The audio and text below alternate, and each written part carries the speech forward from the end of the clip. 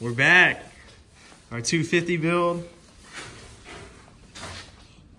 We soaked it a couple times and cut that hole in it.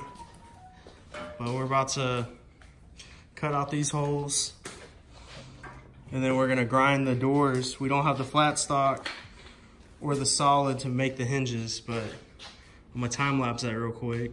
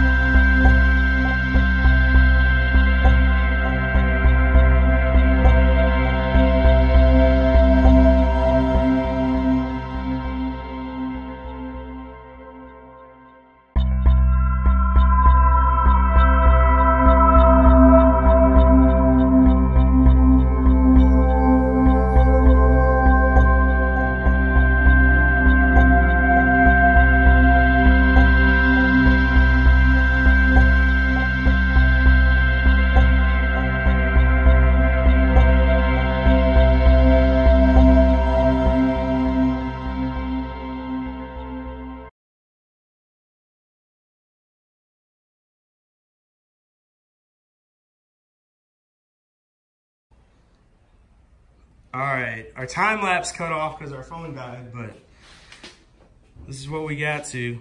The doors are hinged. The strap, the bottom left strap, we got like a 1/4 inch off. We're gonna lower it and fix it, but I mean, they're nicely hinged. So we still got a little water in there to do, but to drain, not to do, to drain, but this is the collector that we came up with. It's a little sagging. I inserted a photo before this that y'all can kind of see what we're going for. Our little makeshift smokestack. And so I have a trailer we're gonna mount this on, and it may be in the time lapse today or maybe tomorrow, but I'm thinking I'm gonna make one video of making the whole pit, you know, time lapse pretty much the whole thing. And then the second video will be obviously seasoning it and breaking it in, I guess you could say. But yeah, I'll keep y'all updated. Today, like I said, we're gonna try to get the smokestack done on the collector, fix that strap right here, and then do the downward straps on the doors, maybe the handles and everything. The only reason I don't like doing the handles like I did in my 1,000 gallon, I didn't do them to the very end. It's because moving this thing around, I actually bent moving that 1,000 gallon to the smoke room at the store. I actually bent one of the handles. I gotta basically bend it back, or you know, if it breaks, I'll have to re-weld it. But yeah, that's a little update. We'll get her done. So we'll do like I said, we'll do that today, and then I'm thinking I'll do a little update after that, and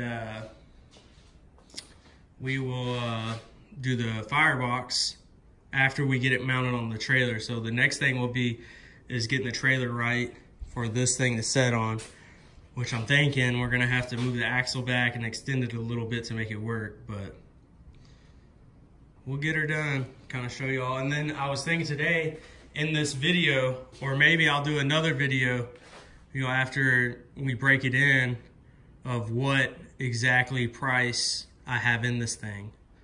So I got everything written down right now, what I've spent, even from grinding disc to wire to the metal I actually bought from Home Depot. So like this stuff right here and the hinge stuff in this flat, I spent 60 bucks on. We went yesterday to the metal shop here in town and spent like 80 bucks and got twice as much metal. So I mean, there's ways that you could still save on it, but right now this is where we're at though. We're gonna do a time lapse and then I'll do an update after that. So thank you.